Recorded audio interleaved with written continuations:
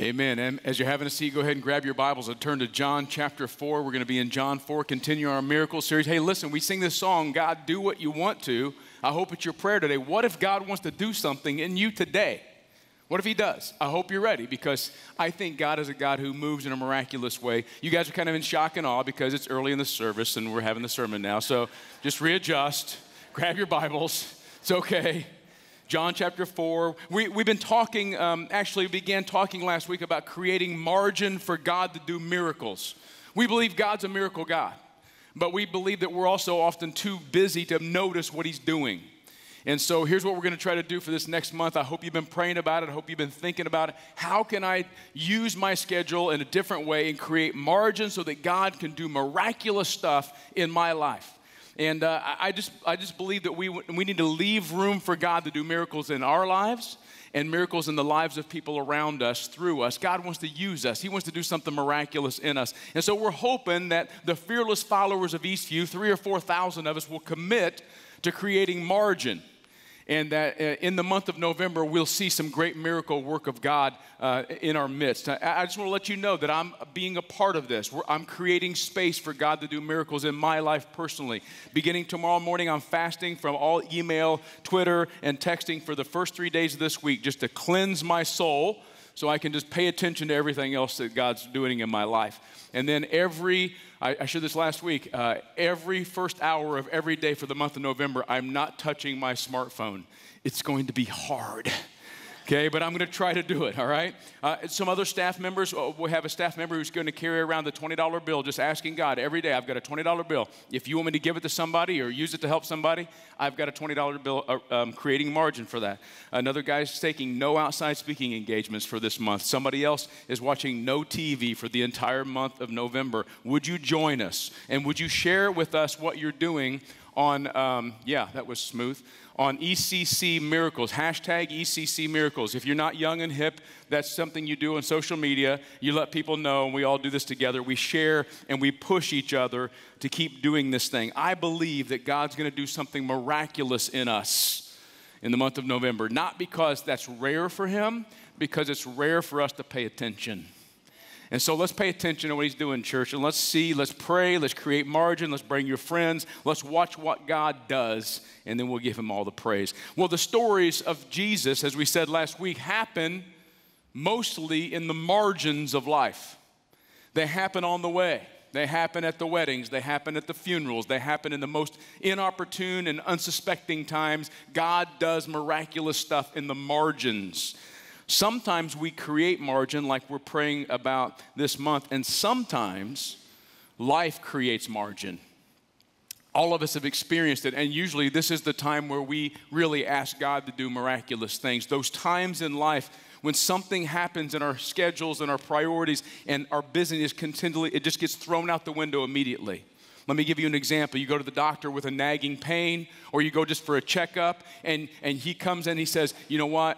We think you've got cancer. We think you've got a heart condition. You need bypass surgery. You don't say to the doctor, oh, you know what? It's kind of busy right now. Christmas is coming. Let's just wait, and we'll start the process. No, everything in your schedule stops immediately because an emergency has come in. Some of us in here have experienced the late night call, 2 o'clock in the morning. You get that call. There's an emergency. Somebody's in the hospital. Somebody's sick. Somebody's had an accident. Guess what? Your 6 o'clock morning meeting just got canceled because you're going to go to the hospital. You're gonna leave the stuff that you've got. Some of you have spent that night with the child up all night crying and struggling with some kind of illness, burning with a fever, and you go, okay, I'm not going to work tomorrow. Your schedule changes because sometimes life forces margin where God can work the most. And today we're going to look at that because in John chapter 4, verse 46 through 44, we see the story of a man who a margin comes into his life through the illness of his son. He has a little boy who's sick, and Jesus does something miraculous. Let's look at John 4 today, starting with verse 46. John 4:46. Let's let the word of the Lord speak to us today. So he came to Cana in Galilee, where he had made the water wine. The he is Jesus here. And at Capernaum, there was an official whose son was ill. When this man had heard that Jesus had come from Judea to Galilee, he went to him, and he asked him to come down and heal his son, for he was at the point of death. So Jesus said to him, Unless you see signs and wonders, you will not believe." The official said to him, "Sir, come down before my child dies." And Jesus said to him, "Go, your son will live." The man believed the word that Jesus spoke to him, and he went on his way. And as he was going down, his servants met him and told him that his son was recovering. And so he asked them the hour when he began to get better. And they said to him, "Yesterday at the 7th hour, the fever left him." The father knew that that was the hour when Jesus had said to him, "Your son will live." And he himself believed in all his household. This was now the second sign that Jesus did when he had come from Judea to Galilee. Let's ask the Lord today to do what you want, Lord, with this passage in our hearts. God, I pray that you would do what only you can do. Would you work miraculously in us today by your holy word as I preach? Give me your Spirit's movement. Move in our hearts, God. We believe that you're a supernatural God. You're not bound by time or space or even our inconsistencies or our lack of attention. You can speak, and so we ask, come here now. Do something powerful in us in this place.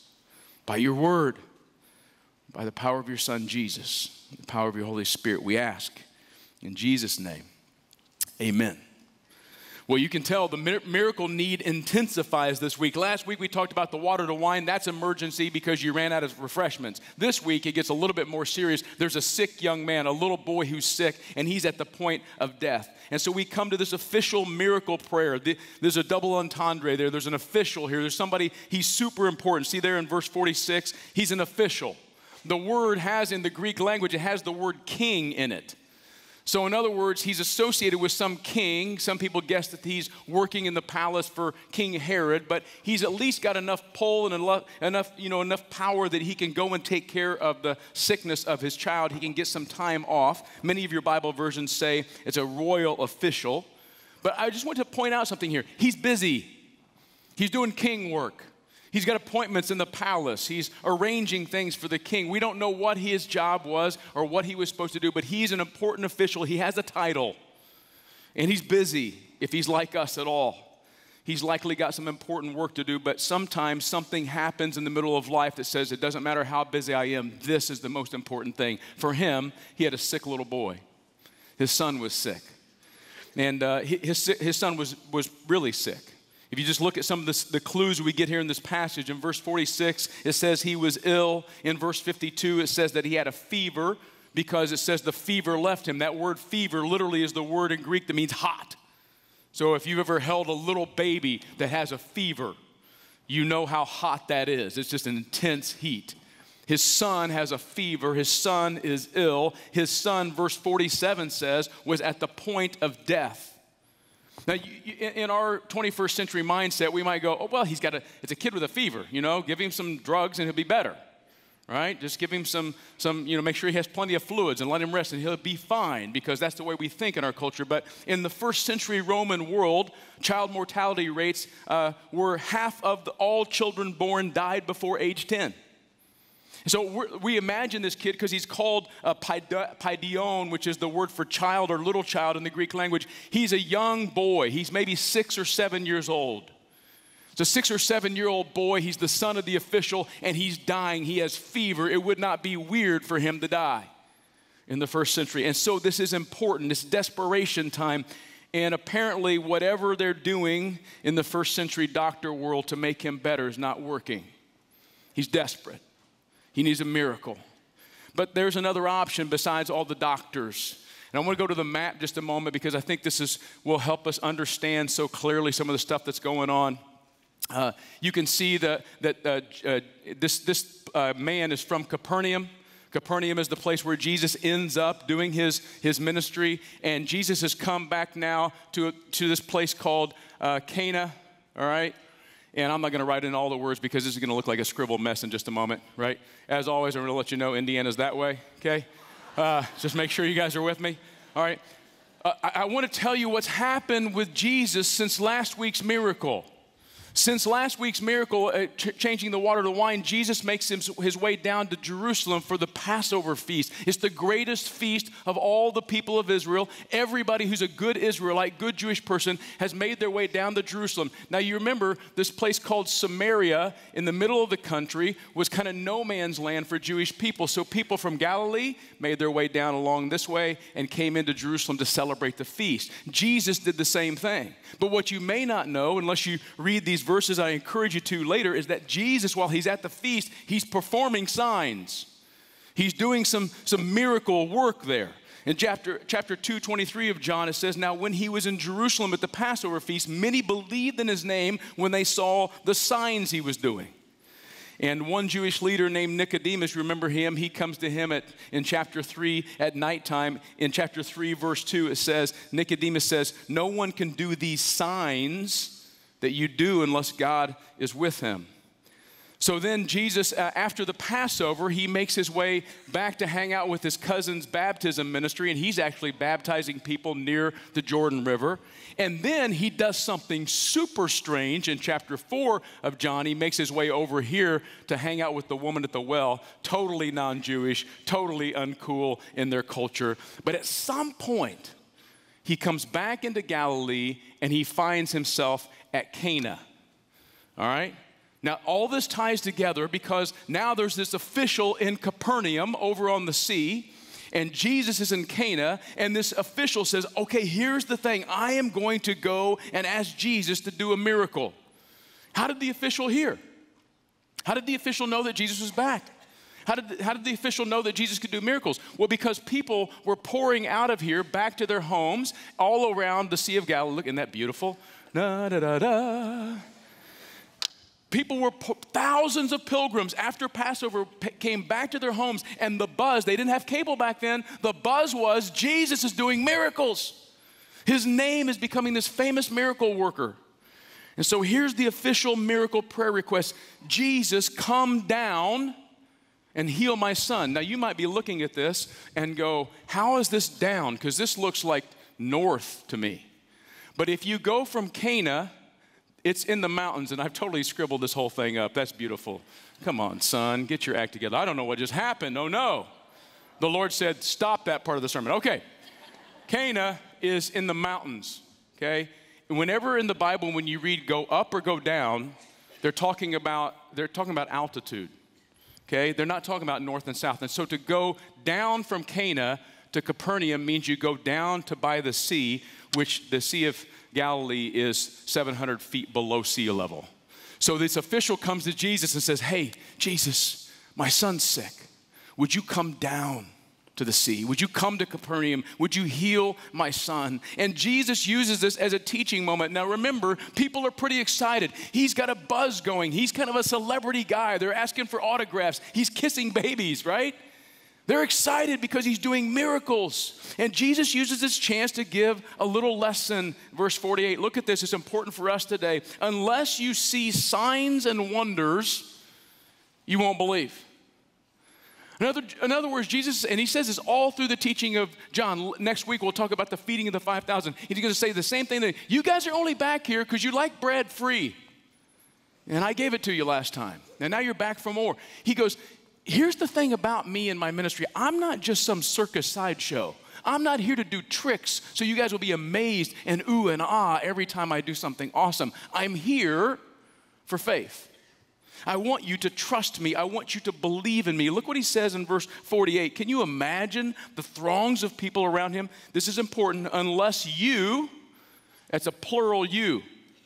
He's talking to tons of people. Can you imagine the pushing and shoving? I'm trying to get my sick grandma. I'm blind. I can't see, but I'm pushing through the crowds. There's people crying out, Jesus, heal me. And somehow this official gets in Jesus' face and says, come heal my son. And it's pandemonium. And Jesus stops and he says, listen, unless you see signs and wonders, you won't believe. Jesus wants to remind all of them, and he wants to remind us today that miracles are never about miracles. I want you to hear that today as we're praying for God to do miracles in this month of margin. Miracles are not about miracles. If they were, Jesus would have just done billions of them because he has the power. Miracles are about something deeper. God's trying to do something. Look in verse 48. See these two words paired together. Signs we talked about last week. It's a pointing to something. It's a mark. It's signifying something. But it's paired together this week with the word teros, which is the word for miracle. The word wonders, miracle, never comes without the word signs in the Bible. You know why? Because every miracle is pointing to something. It's pointing to God in the flesh through Jesus Christ. It's pointing to faith. Miracles are for signs pointing us to Jesus and therefore to God. God gives us miracles every once in a while to say, hey, keep believing. The question for us today is, do you believe no matter what? I mean, you have to answer that question. Do you believe no matter what? Because if Jesus were talking to this audience today, he would say, unless you see signs and wonders, what would be that blank for you? Unless you see what? You won't believe. Because some of us kind of back Jesus into a corner that way and say, Jesus, if you are who you say you are, then do this. People have even prayed. We see it in movies. God, if you're up there, do this and I'll believe. And many times, those of us who are visiting today, if you're not a believer and you're just visiting, we're glad you're here. But here's the question, what will Jesus have to do in your life today for you to believe? And then for the rest of us who are followers of Jesus Christ, what does Jesus have to do for us to believe more? Does he have to fix our family? Does he have to heal us physically? Does he have to make our finances better? Does he have to heal our personal relationships? Does he have to give us a job or a boyfriend or a girlfriend or a new car? What does he have to do to make us believe in him? Jesus would say, unless you see signs and wonders, you won't believe. Well, I love this dude because this guy's persistent if nothing else. Jesus is going into his Jesus teach mode and he's going, whoa, whoa, whoa, stop. Look at verse 49. He just cuts him off. The official said to him, sir, come down before my child dies. I get your lesson, but I just need you to do something. I need you to work miraculously in my child's life. There's a couple observations here I have as we go into this month of miracles. And I want us to pay attention to this. The Bible supports two of these very, very well. First of all, Jesus wants us to trust him, period. He wants us to trust without the miracle. He wants us to understand that he is the Lord and the Savior, and he's God in the flesh, and that he doesn't need to do anything else for us. He's enough. And he wants us to believe that. Also, the Bible says, it seems that God never minds our persistence in asking for stuff. Like a parent at the checkout counter when the kid wants every candy that's available, and for my wife, when the husband wants every candy that's available. Can I get this, please? He never minds us as children asking him for stuff. Don't ever get the impression that Jesus and God are going, that's enough, don't ask me for anything. They understand. God understands our heart. He understands our understanding. He understands our lack of knowledge. And so we ask God. We never stop asking. I love the fact that this guy hears two things. Hey, it's about faith. I know that, Lord, but would you heal my son? And those things go together. That's the official miracle prayer that all of us in here have. Jesus, come and heal. What do you want Jesus to heal today? What is it that you are saying to Jesus? Jesus, would you come and heal this in me? Well, as usually it turns out, guess what? Jesus doesn't answer prayers the way we ask them. Jesus always answers prayers. He always answers requests, but he rarely, I might say in my own life and experience, he never does it the way that I would. Look what Jesus says. This man says, I want you to come down and heal. And Jesus says, nope, I'm not going to come down and heal. You go and believe. You go, your son will live. I want you to believe what I'm saying to you. You go. Often we get wrapped up in how we think God should answer our prayers, and we get mad at him because he didn't do what we ask in the way we ask. How many of you guys have ever just gotten frustrated with God because he didn't answer the prayer when or how you thought he should? Just raise your hand. Okay? The rest of y'all need to come forward about lying later, all right? All right. We've all been frustrated with God before. It's because God answers our prayers in his great knowledge and his grace and his wisdom. He doesn't give us what we want, because I've had prayer requests I've asked God for 1,000,000 times and I didn't get them, and 5 years later I'm going, whoo, glad God didn't answer that one. I would have been a mess. God works in mysterious ways. We say, come and heal, and he says, go and believe. We ask God, help me love others more. So he transfers us next to the most unlovable coworker in the building. We ask God, God, would you help me grow in my relationship with you? So he makes your girlfriend or boyfriend break up with you. So you have to focus on him. And we get mad at him. God, heal my grandma and take away her pain. So he takes her out of this world, literally no more pain. And we get mad because grandma died. Right? God, give me an open door for witness. And so he gives us some kind of disease or puts us in a hospital. We have open door to share with cancer doctors. We pray, God, grant me patience. So he makes us Cubs fans. And we, sorry, couldn't resist. What I'm saying is that God answers our prayers in different ways. We don't know how he's going to answer our prayers. All we can come to him and say, like this official, come heal my son. Please help my son. That's all I know, God. I don't understand that. I want you to see that belief kind of happens in stages here. In the story, it's miraculous. I've got belief 1.0. It's belief on the way. Go, your son will live. Now, I don't know about you, but I'm like, can I get a receipt? Can I get a confirmation number on this miracle? Would you send it to my email address? Because you know, I didn't say this earlier, but it's 20 miles, guys. It's 20 miles from Cana to Capernaum. And now you're just, the guy who's healing everybody in Jerusalem just looks at me and says, hey, go home. Kid's good. I've got to make a choice at this point. This official had to make a choice. It's now 1 p.m., the 7th hour, starts at 6 a.m. sunrise in the Jewish counting of time. So it's 1 p.m. in the afternoon. When I left home yesterday morning, or maybe this morning early, my son was burning up with a fever, and now this miracle worker says, just go home, he's fine. I have a choice to make. I believe it, or I don't believe it, and I keep begging. For whatever reason, this guy, maybe his faith is greater than ours.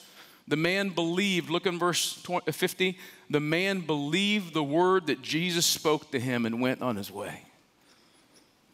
He's fine. You know, again, don't you need to touch him? Don't you need to pray over him, say something like be healed or something, oil or something? No, just go.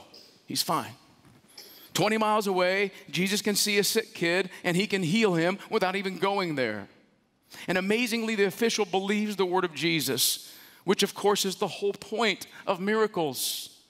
The believing the word of Jesus. And he believes. Now again, I just want you to kind of imagine this journey down the hills of Cana, down to the flat land and the below sea level of Capernaum. It's 20 miles. If Jesus spoke at 1 p.m., the guy probably journeyed maybe 10 or 12 miles until it got dark. Remember, he's walking over mountainous terrain. It's hard going, slow going. He probably stayed in some small town. He got up the next day to start heading towards Capernaum. And then finally, we don't know, 1 mile from home, 2 miles from home, he sees his servants running towards him. You know, this week, as we were praying through this and talking about this, our young adult pastor, Charlie, he called this the miles between the miracles. That's life. Our faith are the miles between the miracles. We know Jesus can do miracles, and most of us in here would testify that he has. But we will also testify that many of us need another miracle. We need him to do something crazy awesome in our life. And we're walking that road going, I don't know. The Bible says this man believed, but don't you believe that there was just a little bit for him of the fear of the unknown? Doubting how it's going to turn out? Anticipating what's going to come? Can you imagine what first feeling he had when the servants were running to him? He saw them from a distance. Wow, how's this going to turn out? You see, what I believe is that a lot of times our faith is faith, but there's also this little room for doubt and this little room for, I don't know how it's going to work out. Even when God works, we sometimes go, oh, is that how we're going to do it, God? And so he's walking home. These miles between the miracles kind of become a metaphor for me and you, because even those of us who have placed our faith in Jesus Christ have miracle needs in our lives, and they don't seem to be answered all the time.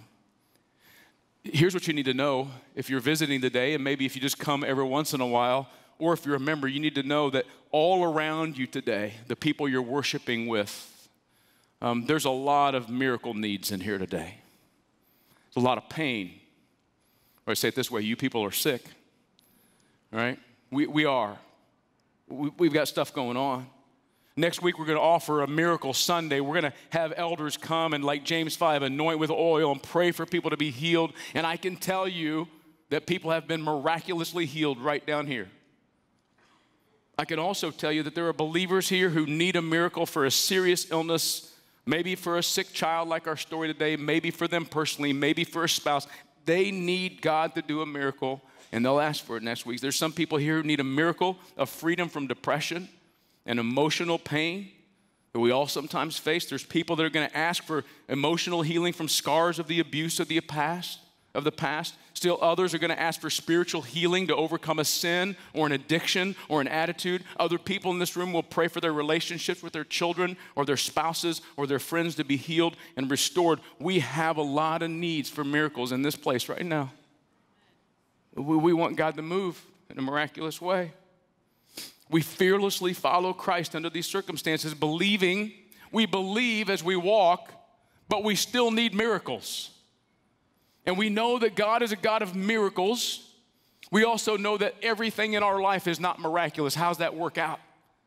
Remember the story in Acts chapter 4, verse 29 and following? The apostles had just spent the night in jail. They had been interrogated. Later, they're going to get beaten and thrown in jail for a longer time, threatened with their lives.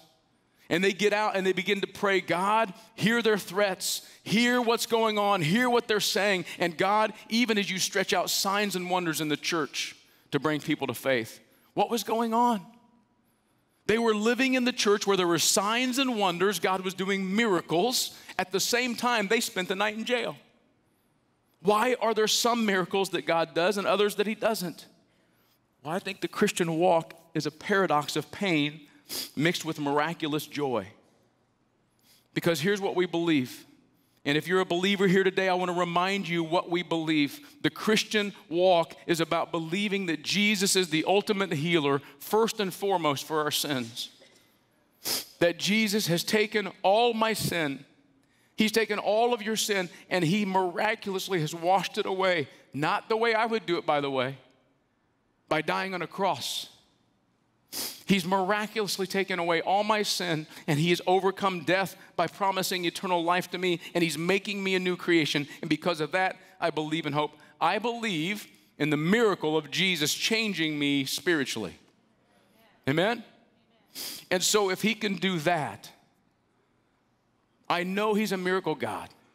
So I can walk in the painful, fearful, challenging miles between the miracles because I know who Jesus is. And that's enough. Today, whatever miracle you've seen or you see or you don't see, Jesus says to us, go and believe. Just trust me.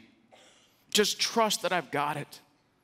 But I want you to notice here how this belief increases. I want you to notice how the official's faith grows as he gets down to this story in verses 52 and 53. He believed the word of Jesus. He begins this journey, this miles between the miracles, this a day and a half journey home. His servants meet him on the road. And they get excited. I can imagine the joy, the relief, the excitement. Yes, my son's better. Jesus is awesome. And then at some point, because he's human, he goes, hey, wait a minute. Just out of curiosity, what time yesterday? What time? You imagine the emotion when the servant said, I think it was about 1 o'clock. I think it was about 1 o'clock in the afternoon. Can you imagine what happened to this man's faith when he heard them say it was the 7th hour that the fever suddenly left him? That's exactly when Jesus said, your son will live. And now he knew that Jesus had healed his son. Now he knew that Jesus is a miracle worker. Now he knew that he could believe it. He believed when he said, go home, your son's fine. Now he believes even more because it happened at exactly the right time. I wish that I could tell you all the stories that happen around here every Sunday. Somebody meets somebody in the hallway that they used to know from 20 years ago that's been praying for them for the last 15 years that what came with another friend that they all knew in high school, these coincidences that seem to happen all the time when Jesus is involved. What time did he start getting better? 1 o'clock. Exactly when Jesus said. Now listen, he knew that Jesus healed his son. That's the reality. But he also knew that he wanted to share this reality. And that's where his faith gets even stronger.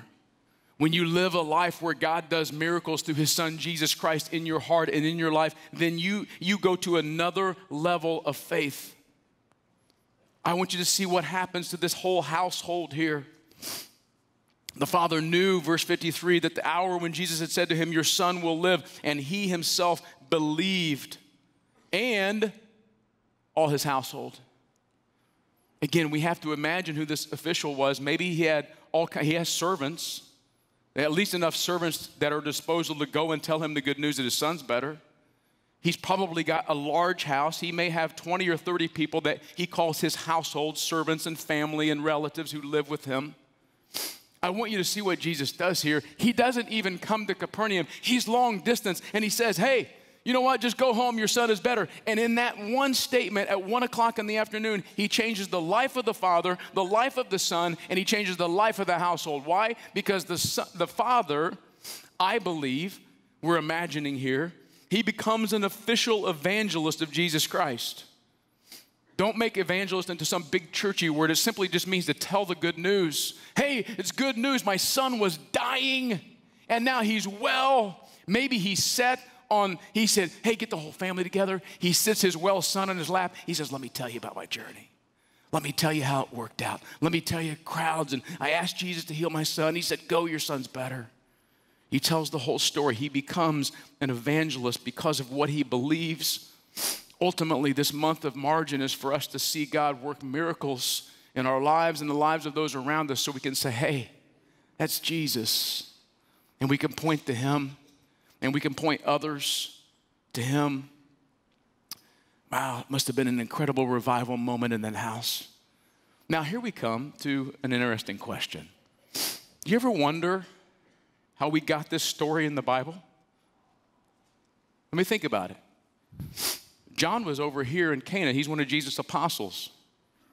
The last thing he knows, he's kind of doing crowd control, pushing people away, and he hears Jesus look at an official and go, hey, go home, your son's fine. John heard that part. But only Jesus knew what happened on the other end. What I love is that Jesus eventually makes Capernaum his home base. If you know his ministry, Capernaum is the place where Jesus and his apostles settle. He does all of his ministry for the next 3 years out of that place. Don't you think there's a moment where this guy comes up with his son holding his hand? Jesus, this is my son. He's the one you healed. Just want to let you know, thank you. I believe. Can you imagine John sitting there going, oh, interesting. He's writing John 4. He remembers the story because the father probably came back and said, hey, this is the one. This is the one you healed just by your word. The Apostle John must have noticed, and the Apostle John and the other apostles must have been strengthened in their faith. Again, he can turn water to wine. He can heal from long distance. He's a miracle God. And he's done a miracle here in us. John would later remember this as the second sign that Jesus did when he had come from Judea and Galilee into Galilee. You know, John says at the end of his book, I want to remind you, John 20:30, there's a lot of other signs Jesus did. There's so many I can't even put them in this book. I didn't write them all down. But I've written these that you may believe that Jesus is the Christ, and that by believing you might have life in his name. Guys, I pray that we are getting ready to experience an outpouring of God's miracles. But even if we don't see something miraculous, I believe because of who Jesus is. And I pray you do too. Well, now we're going to worship this God and this King. So I'm going to invite you all to stand up and let's worship with Matt and the band.